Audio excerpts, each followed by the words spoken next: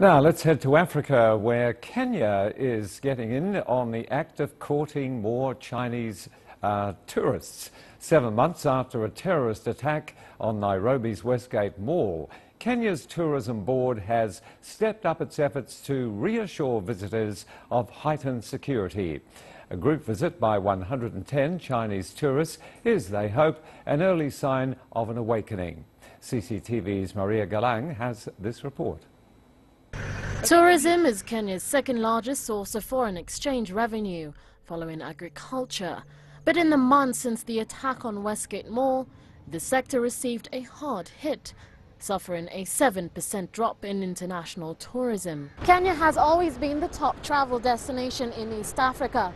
But since Westgate and the smaller sporadic attacks that have happened since, more and more countries have issued travel advisory warnings to their citizens against visiting the country. But this hasn't deterred Chinese tourists from the country. This group of 110 is the biggest so far. The Kenyan government and the Kenya Tourism Board have been taking urgent measures to assure the international visitors of their safety in the country. And it seems the work is slowly paying off. We have had some challenges, but the fact of the matter is that the government has put in place a lot of measures to contain and to control this aspect of terrorism, so that the tourists coming into this country, like the ones we have here today, they feel that they can see for sure that they are safe, and they know that they are able to enjoy what Kenya has to offer as a tourism destination. The US and Europe have been Kenya's traditional tourist source markets. But KTB expects the number of Chinese tourists visiting the country to surpass these markets in the next few years.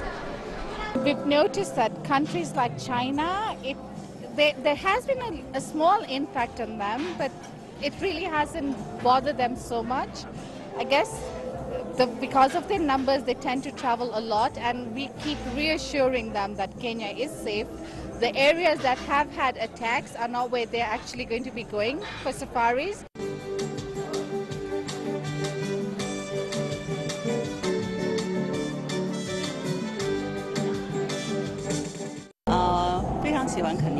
I really like Kenya very much. It's my first time to come here, and I came here specifically to see the wildlife, as this is what Kenya is known for.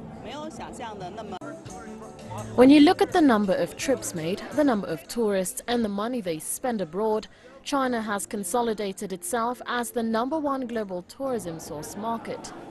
Kenya currently receives about 41,000 tourists from China annually. But with a market of over 1 billion people, Kenya is hoping to boost this number to 1 million a year.